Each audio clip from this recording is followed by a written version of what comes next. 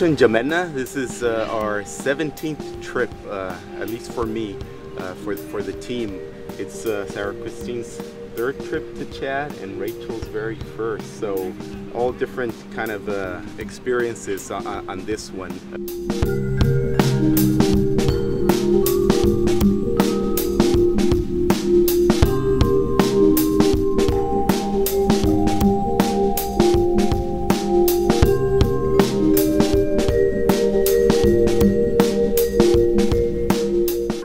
The normal N'Djamena routine, a lot of waiting, hurry up and wait. We're getting our permits, running and getting stamps, and that kind of thing. And then another day of the same tomorrow, and then the day after we fly out to the east, and we have a few things going.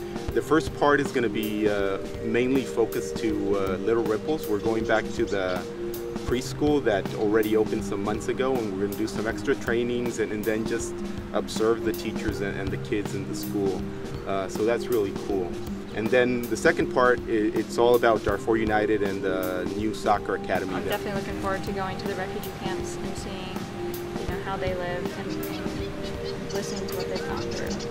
And the first trip I went to the south of Chad, so that was different. So this time around, N'Djamena is still familiar, so I'm just looking forward to going to the east of Chad and seeing the difference in the refugee camps over there.